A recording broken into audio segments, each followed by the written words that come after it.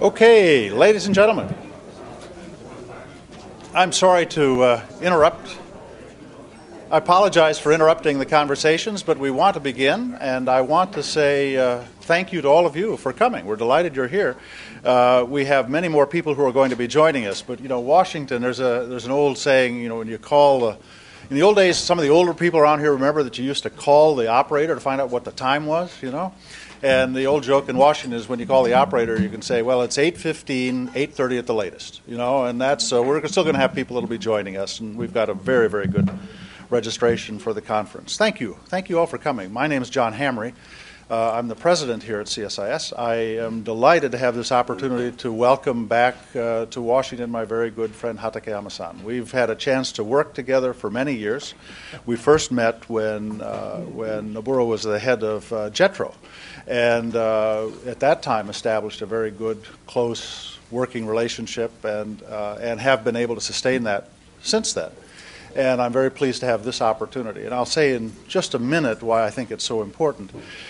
But if I could, I would like to begin by just stepping back for a second to say the reason I was so glad that we could have this conference, and it's become an annual event that we do with the Japan Economic Foundation, is that we're going through a rather tumultuous period right now in relations between our two countries. And it all seems to be summarized by the one word, futenma.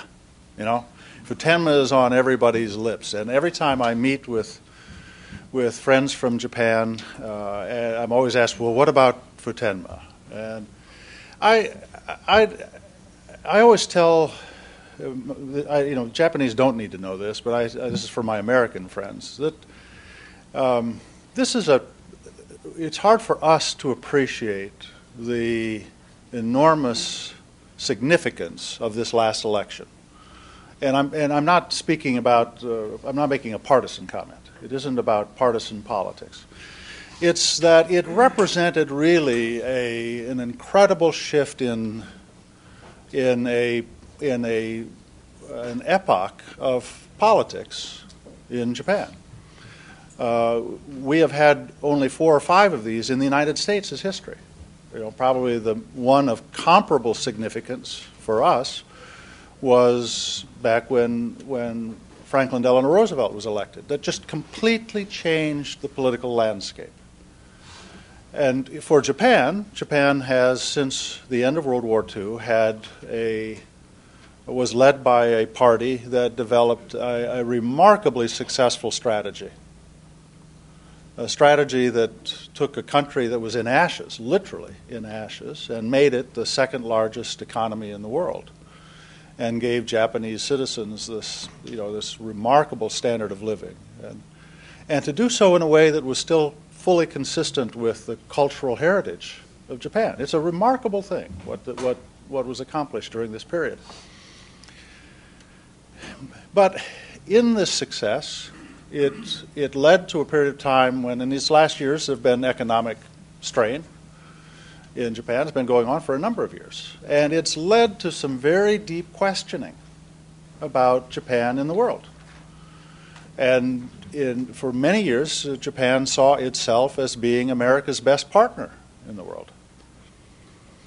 But it led to some developments that became controversial.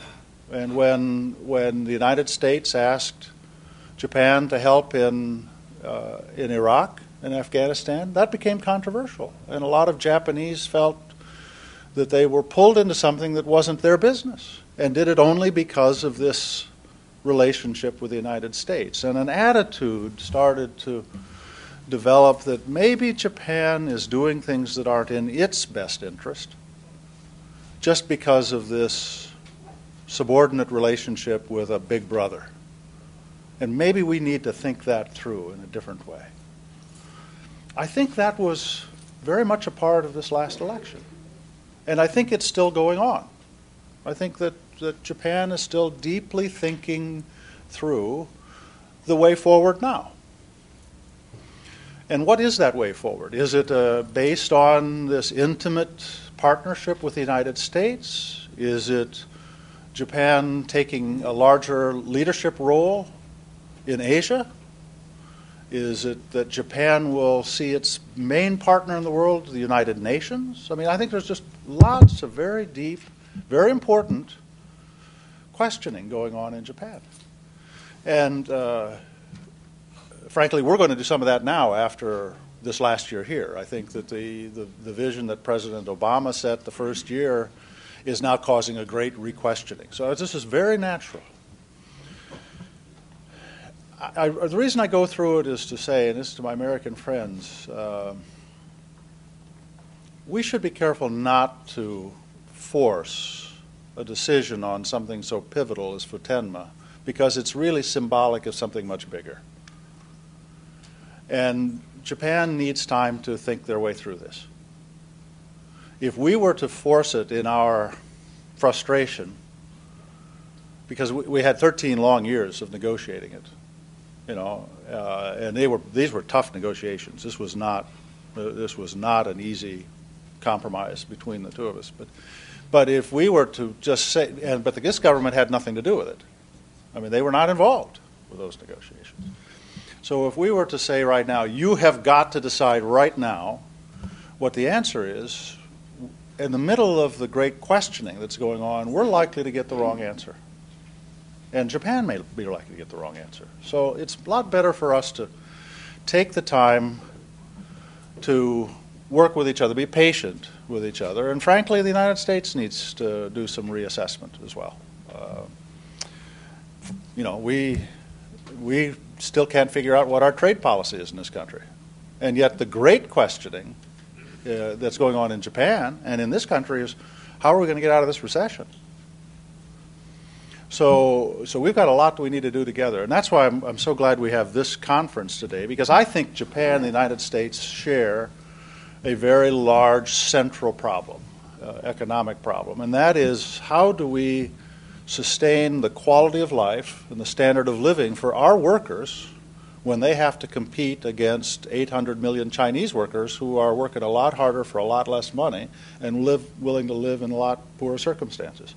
And we have got to find ways that reconciles our economic system in a global economic environment that's very challenging. Now, if we were to try to do that through our own separate national means, we could end up having a quite inferior option for both of us. If we can find a way to do it together, we're more likely going to find success. So it's, Hatakeyama-san, thank you for the vision that you had in wanting to have this conference and to make it the central theme. We need many, many more ways for Japan and the United States to be working together now, as both of us are thinking our way forward in a complex new world. And so I congratulate you for your vision, and I think now we should be really having substance today. I'm only here for ornamental reasons, which is to welcome you. But I did want to say thank you all for coming, and I would like to ask my very good friend Hatakeyama-san to come and open the conference for real. Thank you very much.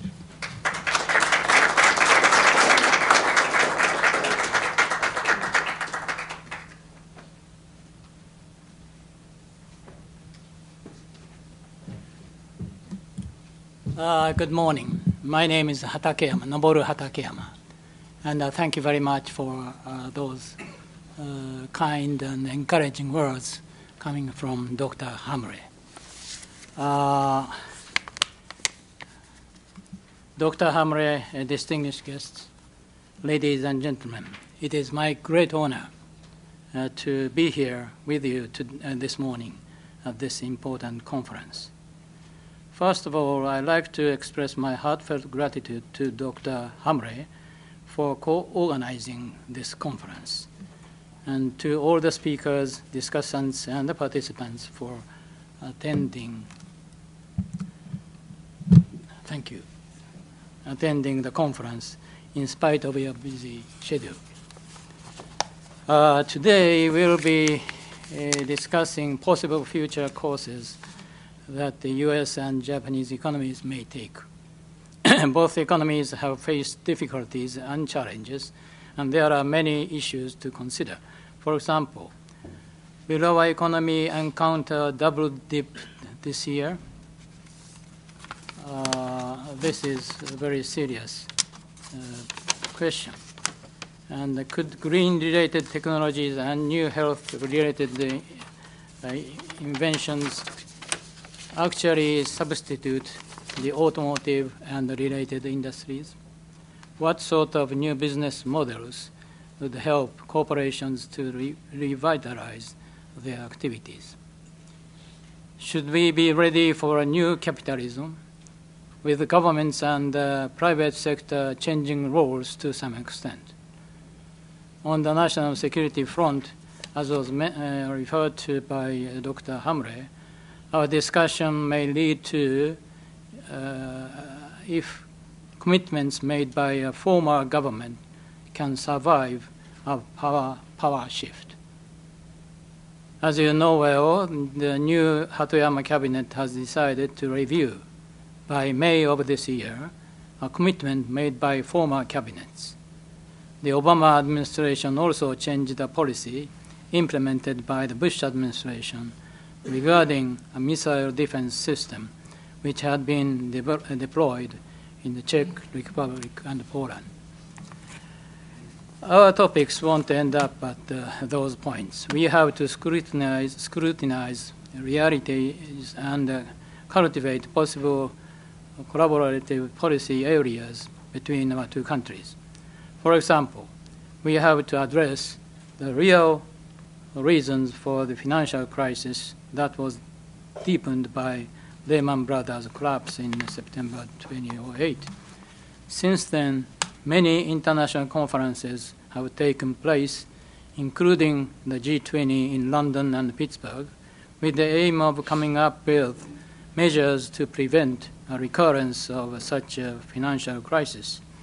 However, they have never referred to the possible prohibition of securitization of subprime loans, which was one of the most important causes of this deep recession. Securitization in general would be all right, but when it comes to securitization of a bad loan, subprime loans, the story becomes quite different. Is there any room for the governments of the United States and Japan to cooperate with each other in prohibiting this?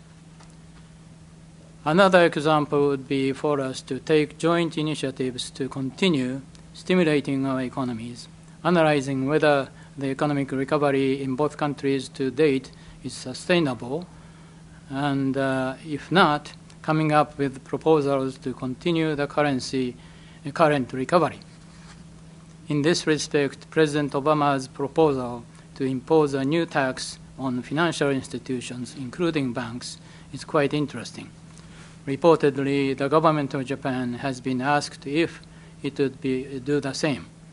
If Japan accepts this proposal, it will be the first economic collaboration between Japan and the U.S. under the current new governments. The DPJ, Democratic Party of Japan, stated in the manifest it published in the election for the House of Representatives last August or so, that it would accelerate negotiations on the Japan-US FTA. Although it would be ideal to conclude a full-fledged US-Japan FTA, my proposal is to strike a US-Japan FTA for trade in services alone, since I'm afraid that the U.S. Congress and the Japanese Diet are not supportive of a full-fledged FTA, which includes both trade in goods and services. Although the original nature of an FTA remains economic,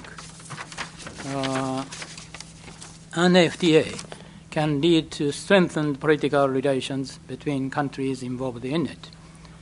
As with any other FTAs, a U.S.-Japan FTA, even if it were for trade in services alone, would contribute greatly to deepening and enhancing our mutual relationship even more.